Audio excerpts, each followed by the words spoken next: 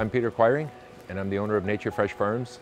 It's 130 acres in Leamington, Ontario, and 45 acres in Delta, Ohio.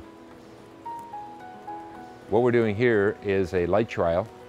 So we have high pressure sodium lighting on top and LED lighting in between the plants. And we did various light levels. We did at 75 micromole per square meter up to just over 200 micromole per square meter. What we've learned so far is that around the 200 mark seems to be a pretty good amount of light to introduce to the plants.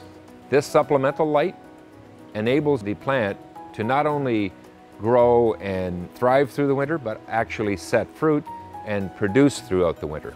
Since we know that people would rather buy Canadian product than offshore product, this takes the need for that foreign product right out of the equation.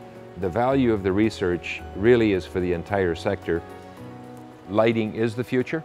Year-round harvest is definitely the future. We need to continue to advance. We need to continue to modernize how we grow, increase our yield, our food safety, and our overall efficiencies.